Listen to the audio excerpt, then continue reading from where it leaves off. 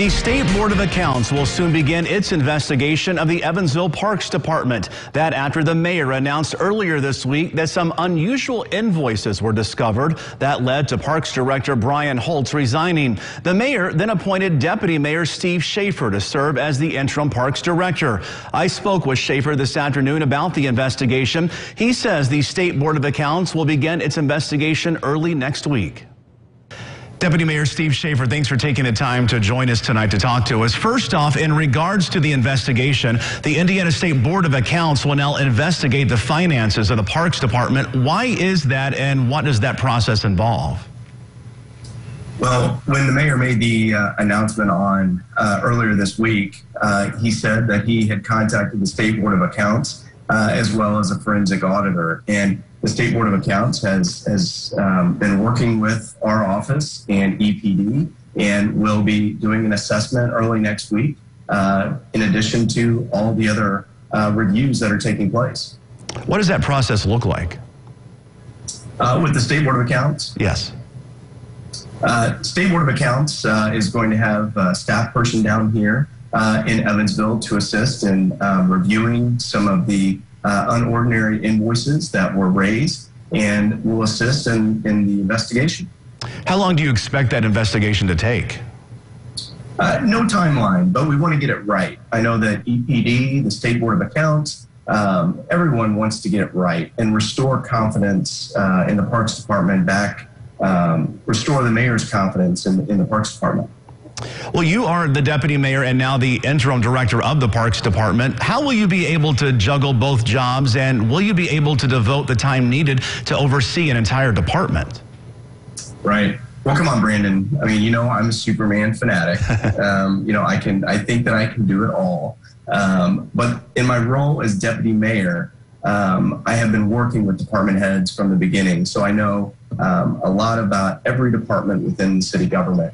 I also served as chair of the mayor's aquatics task force, so I'm intimately involved with the Deaconess Aquatic Center, and that's one of the major projects of the Parks Department. So I feel confident that I can do both jobs in the interim to help the city.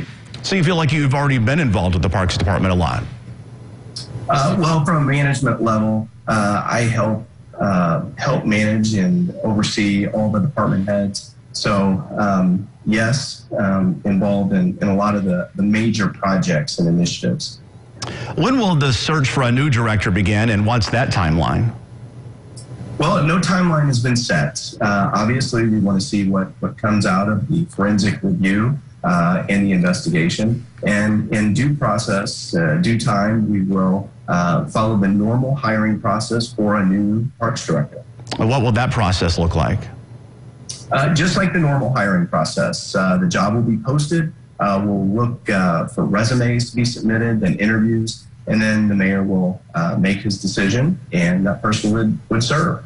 What is it that you'll be looking for in a new director? I think that the mayor wants someone that is a good communicator, someone that is a good manager, obviously positive, optimistic about our parks and the city. Those are the main qualities that I think we'll be looking for. And this is obviously a sudden transition. How will that affect any projects that the Parks Department is already working on? Well, thanks to the hardworking Parks staff, they are continuing to carry out programs, initiatives of the Parks Department. So I don't really see a transition that will cause any delay in projects or initiatives. Just the other day, we had Parks and Rec, which is their monthly program in the parks, a free program. Today, we announced some Lily King watch parties that will be hosted by the city. So all of these things are continuing to take place. What are some of the major projects the Parks Department is working on? Well, the reason I was late for the interview was a tour of the Deaconess Aquatic Center, meeting with some contractors. That is probably the key project right now for the city and the Parks Department, and making sure that we still have that opening in late August or early September. Yeah, there's a lot of focus on swimming right now with Lily King and the Olympics. How is that looking, the Aquatic Center? Oh, it is gorgeous. It is a state-of-the-art facility that will offer recreational swimming, competitive swimming, also a spray park. So there's something in there for everyone. And we really want to build the sport of swimming in the community, whether it be swim lessons or other activities. But, it will be something that Evansville can certainly showcase. All right, Deputy Mayor Steve Schaefer, thanks so much for taking the time to talk to us tonight. Sure. Thanks, Brandon.